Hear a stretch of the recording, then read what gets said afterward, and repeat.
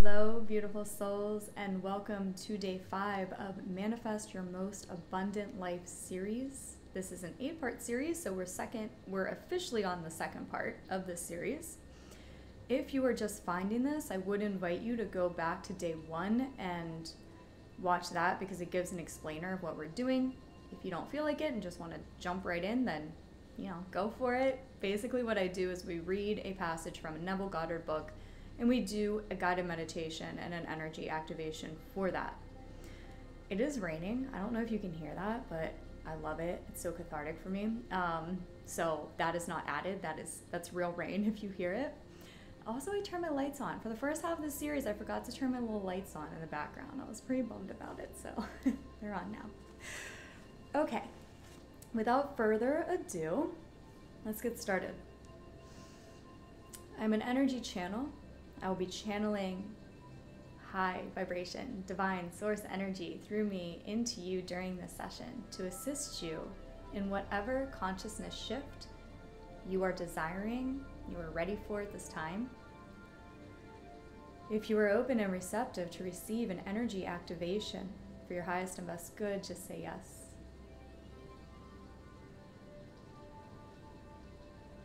As I am connecting to you energetically, I invite you once again to bring your intentions for this series, for yourself, into the forefront of your consciousness.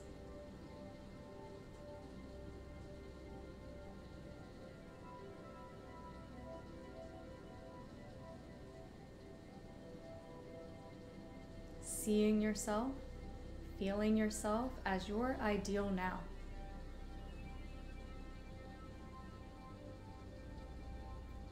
Seeing your world, circumstances as ideal now. Expecting the best. Assuming that your intentions are manifested right now.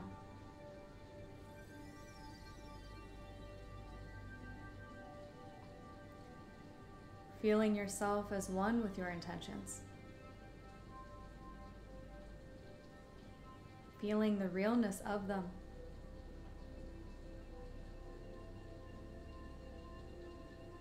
Seeing them and feeling them as fulfilled right here, right now.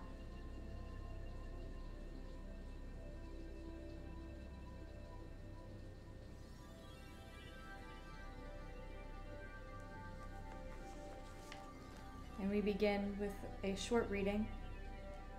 Our minds, like our stomachs, are whetted by a change of food.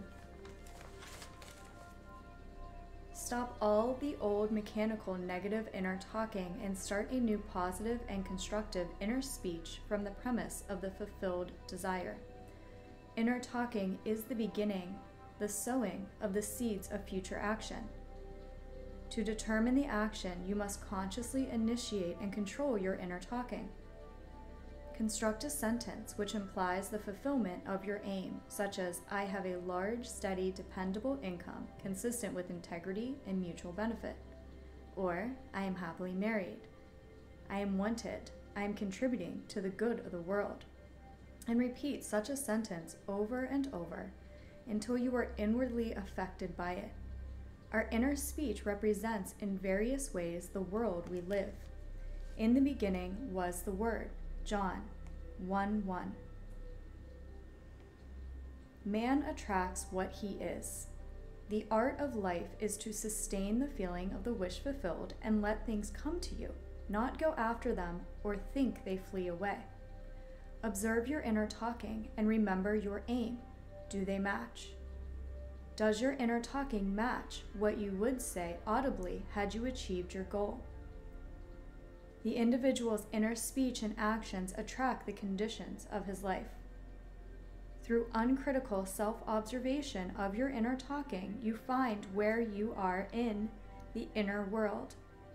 And where you are in the inner world is what you are in the outer world. You put on the new man whenever ideals and inner speech match. In this way alone can the new man be born. There are two gifts which God has bestowed upon man alone, and on no other mortal creature. These two are mind and speech. The gift of mind and speech is equivalent to that of immortality. If a man uses these two gifts rightly, he will differ in nothing from the immortals.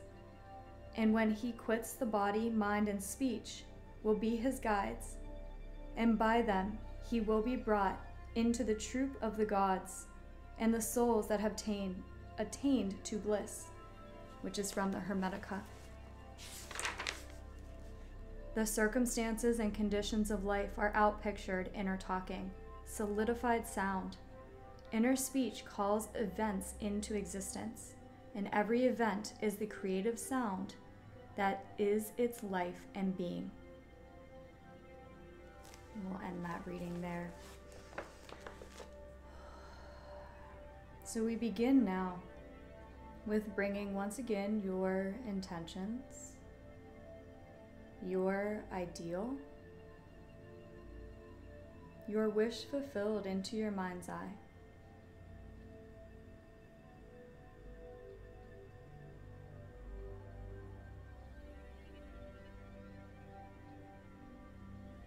And now, how have you been talking to yourself?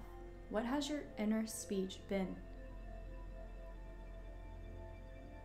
Now, this is something I invite you to bring into your mind now, but more importantly, this is something I invite you to do throughout your days. To become very aware of if your inner speech and inner talking matches the fulfillment of your desire.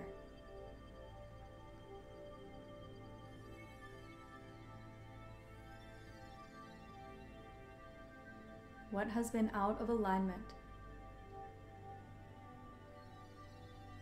What have you been saying to yourself that is in contrast to the wish fulfilled?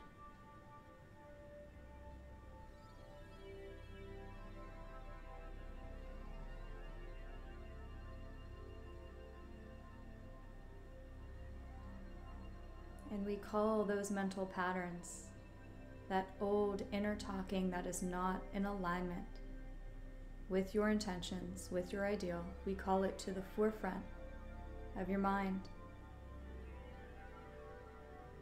And since it is raining, let's call upon the energy of rain, of water, to wash this away from you now.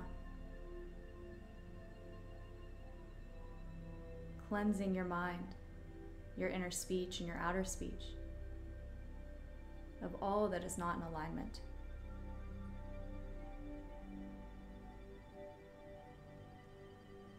Let it all wash away.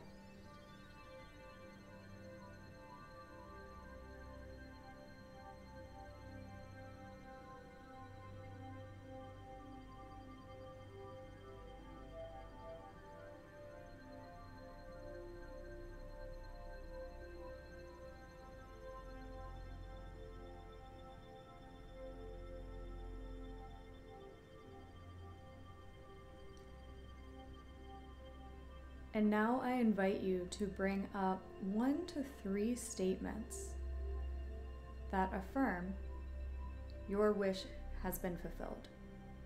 He gave the example, I'm happily married now. I have a large, steady, dependable income. Bring up 1 to 3 affirmations, whatever first comes to mind, affirming the wish fulfilled.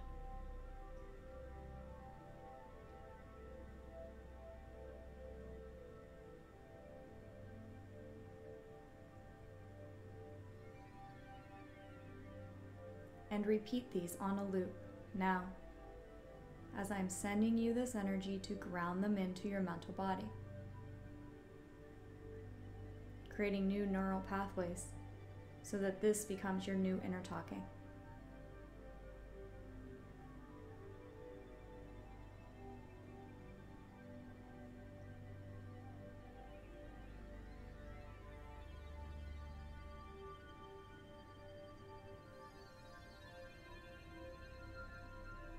Let no other thought intervene. They may try, but continue with those affirmations. Just loop them. No matter what other thoughts try to come up.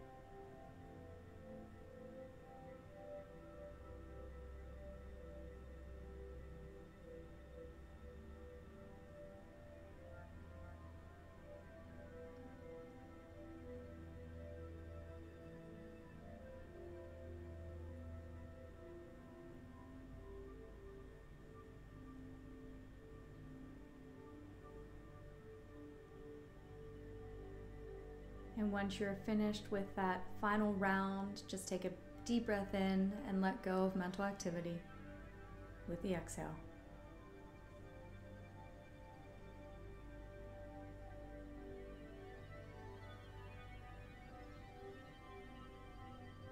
Grounding in this energy activation, I invite you to repeat these affirmations throughout your day.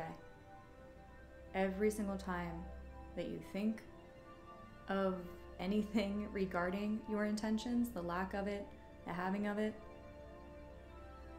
And all you need are a couple of intentions, or even one affirmation.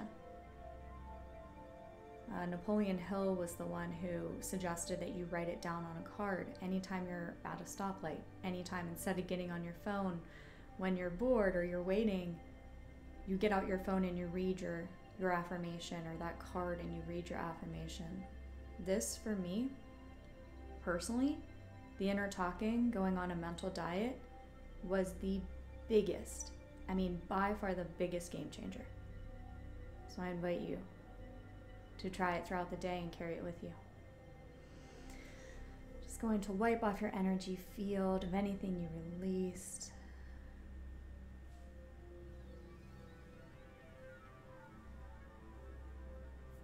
When you're ready, take a deep breath in, exhale, open your eyes, so be it and so it is. We give thanks. Thank you so much for tuning in, and I will talk with you tomorrow.